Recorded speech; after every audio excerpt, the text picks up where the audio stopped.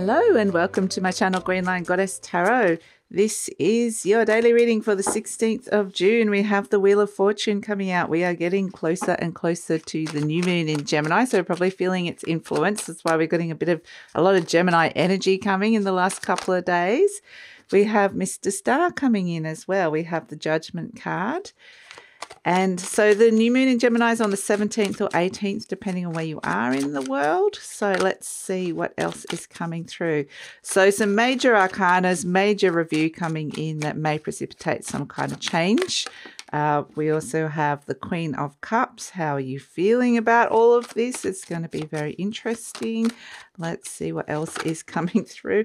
My goodness. Okay. We've got the Knight of Wands and the Star card. Oh, you could be feeling very inspired. Okay, new options coming in. Now, this is the interesting energy, isn't it, that's coming through, is that the Gemini Sun and Moon, well, the Gemini Sun at this moment in time is starting to square Neptune in Pisces. So we see here with the cloud, Neptune in Pisces can either be the Star card, which is very inspired. It's those higher realms, visionary energy, but it can also be like the Seven of Cups, which is you're looking at options, but things are clouded. Perhaps there's a little bit of fantasy or illusion around as well with it. So this Queen of Cups is going, how am I feeling about a situation, and really looking at where you potentially might be feeling really guided to make a change.